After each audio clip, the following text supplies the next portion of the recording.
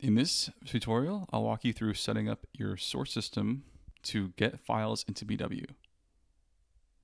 Go ahead and click on Source Systems, and then you can view all the different source systems that can bring data into BW.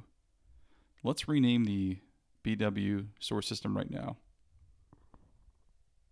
We'll just call it BW. And if we look down here, we see the file system. So let's right click on that and choose Create.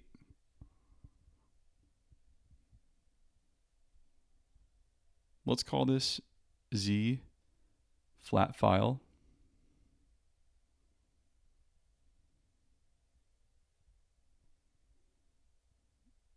And give it a name of flat file. Click OK. And now this is going to go ahead and create the source system. So when we expand the tree, we can see the actual source system right there. So if we double click into that, we jump into the source system where we can then create our data source connection that will allow us to bring files into BW. And on the first load, it might take a little bit of time because it is activating programs for the first time in your system.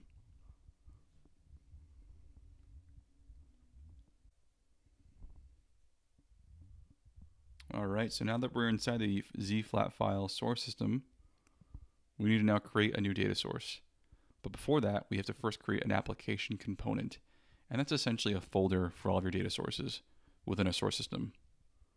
As you can see, we can toggle between the two source systems that currently have data sources.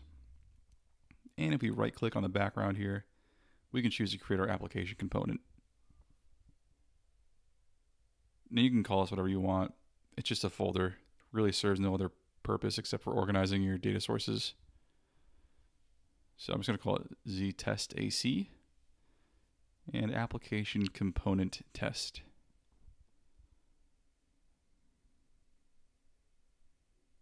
Hit OK. And then now to create our data source, all we're doing is right clicking on that application component and choosing create data source.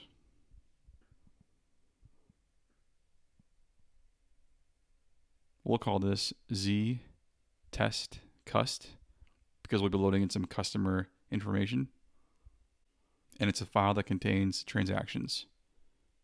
Click the OK button, and now we can just give this a random description.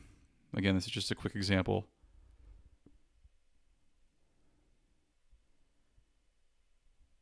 And the next step is to click on the extraction tab and actually point SAP in our data source to the file.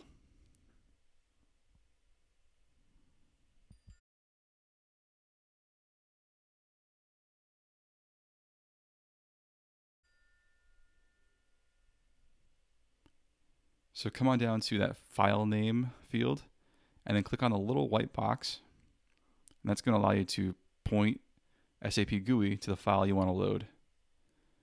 So here's my customer's CSV file. I'll go ahead and open that.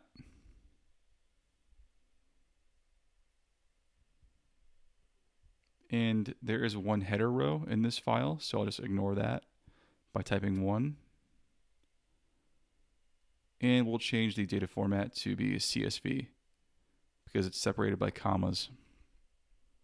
So we'll update that separator as well. Next, we'll move on to the proposal tab and just choose load example data.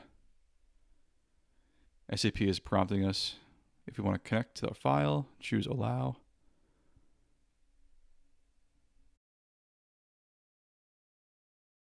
And the data looks good. That's exactly how it looks in the file. The fields all came over, descriptions. And then when we click on the Fields tab, we see that we have all of our fields, and we could assign info objects to them to make it easier for BW to recognize the data types. But we don't need to do that right now, so we'll just click on Preview. We'll activate this data source. And once it's active, we have a fully functioning flat file data source that we can use to bring data into BW.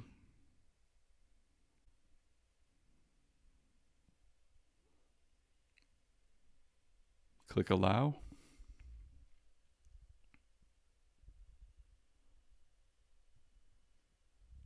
And there you go. There's all the data. This can now be moved into BW, into all the objects. Thank you.